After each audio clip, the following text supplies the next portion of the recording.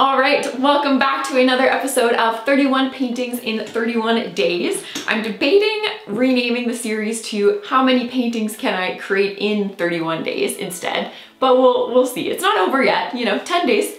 We'll see. And anyway, if you want to check out the zebra painting, the link is going to be above in the cards. Today, very excitingly, we are painting an animal that is near and dear to my Canadian heart. We are going to be painting polar bears. So I haven't even sketched it in yet. This is just a blank canvas, but we're gonna go and paint a polar bear on here.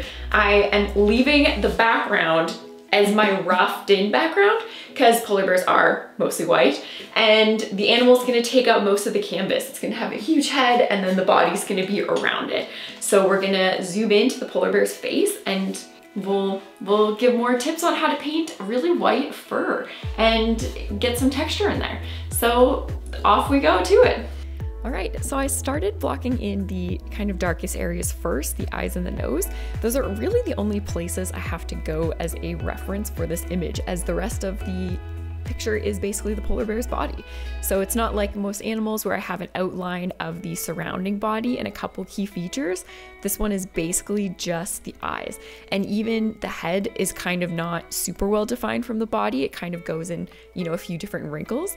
So yeah, but we are working on trying to get the undertones of the fur. So all I'm paying attention to right now is whether the fur has a more warm yellow orange undertone or whether it has like a cool blue green undertone. There's a lot of blue, green, and yellow in polar bears. And on the snow, it kind of makes their fur look yellow, but they, depending on where the shadow is in the light, they have different kind of colors, and that's gonna help us create a lot of depth in our polar bear. So the two main ways you can create depth in paintings is through warm colors pop out forwards and cool colors pop out backwards, and things further away just have less contrast. So there's brighter whites and darker blacks closer to you, and as you get further away, it becomes less and less. When you get into big distances, everything kind of has a cooler cast on it when it's further away, from atmosphere in the way or the ocean in the way, depending on what your background is. But basically with this polar bear, I wanted to make sure that its face was the absolute brightest thing on the canvas and that everything else around it would kind of fade out. And it's interesting because we do actually have some really harsh shadows in this photograph. They'll become a bit more apparent as we get more of the background in there. But a lot of the polar bear's fur to the left of this image is in shadow.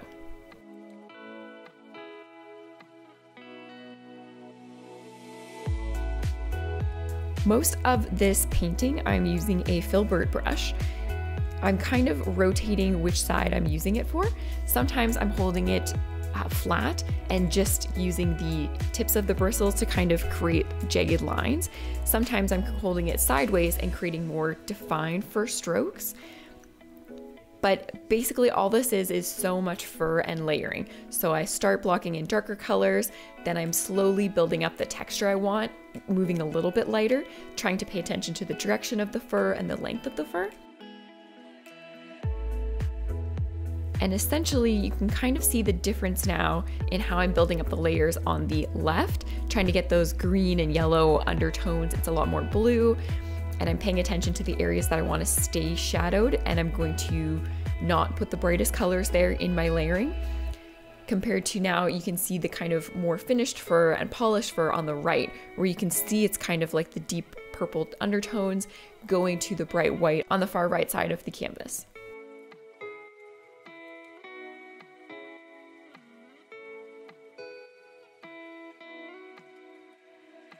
Painting so much fur like this was really fun. It did take longer than I thought. I thought this polar bear image would be pretty quick, especially because I didn't have to take time out to paint a background. But there's a lot of fur to go in here, so it makes sense that it's more challenging than it would be to just paint a background.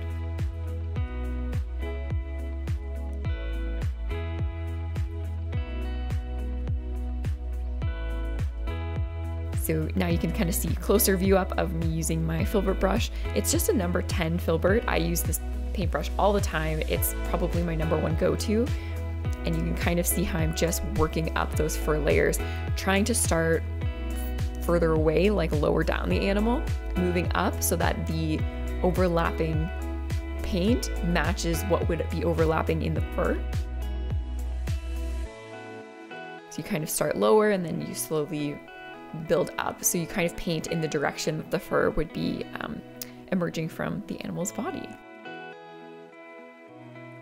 And it's fun because when you're doing this, it's interesting to pay attention to where the brush strokes are. I'll do a full fur tutorial at some point, but basically how you want to do it is you always want to have the brightest color, not go all the way into where you want the fur to come out. So it's really about, if you start dark to light, you want to create a gradient on the fur so that the pieces sticking out the furthest from the animal have the most highlights. So you're not just going back and painting it the same way each time you do a fur layer. You're kind of making your fur shorter as you're doing it so that the highlight is only on the tips, and that helps make every individual fur strand look three-dimensional and kind of like it's, you know, not individual strands, but the individual kind of clumps of fur, I guess I should say. There's a lot of really fun blue tones in this area. I thought it would create some really good contrast with the yellow tones of his head.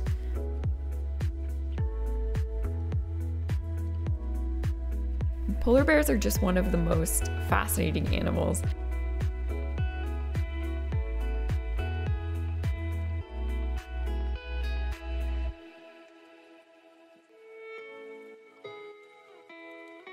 So now we're zooming out and kind of getting a more full body view of our polar bear. And we are just gonna continue building up those fur layers. If you have any questions that you want to ask me about my painting, feel free to drop them in the comments down below. I do check previous videos, so even if it's been a few months, I really draw a lot of inspiration on what people have asked over Instagram as to what exactly to talk about. This polar bear is kind of funny because it's just a lot of fur, and I'm not entirely sure how to talk about it in a way that's meaningful with when it's a time lapse like this. But essentially, I'm just trying to play around with different colors. There's kind of a really, I don't know, I think it would be a gross green color that I'm using right now just to work in building those layers, because it's tricky because it's not as bright in the background as it is in its head. But it's kind of funny. And this brush, to get it more as a defined tip, I'm washing it out entirely in the sink so it doesn't get really bogged up with paint when I'm trying to do these thinner lines as well. But slowly and surely it's matching kind of like the sample patch I did on the right there. And now that I'm more or less happy with the background fur of the polar bear, we are moving on to its nose. I normally paint the nose and eyes somewhere towards the beginning, middle of the paintings typically, but for some reason I've left it to the end this time. And we wanted to get a really nice, warm, rich brown in the polar bear's eye. And I go through and I do a lot more detailed brush strokes towards the polar bear's eye because I want that to be the area of focus. So I'm kind of going through and adding very detailed brush strokes of like individual strands of fur, more so than the rest of the polar bear's body, which has larger kind of clumps of fur. I really wanted to make sure the two eyes stood out.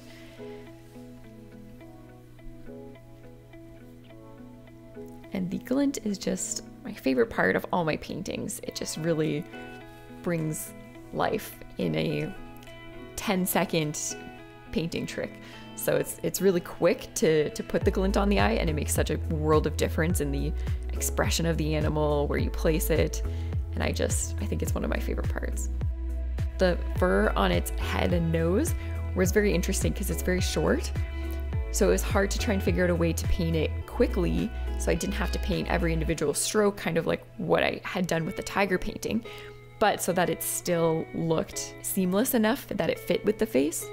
So yeah, we're just trying to play around with the different blue shades, different green shades, and I'm putting on the color and then kind of using different colors, different angles of the brush, and then doing a bit of a wash of white over top of it so that it kind of blends in well with the rest of the face. Especially around its nose, I really wanted to make it apparent, the shorter texture of the brush strokes. So I did a lot of work to try and get the texture right on its nose.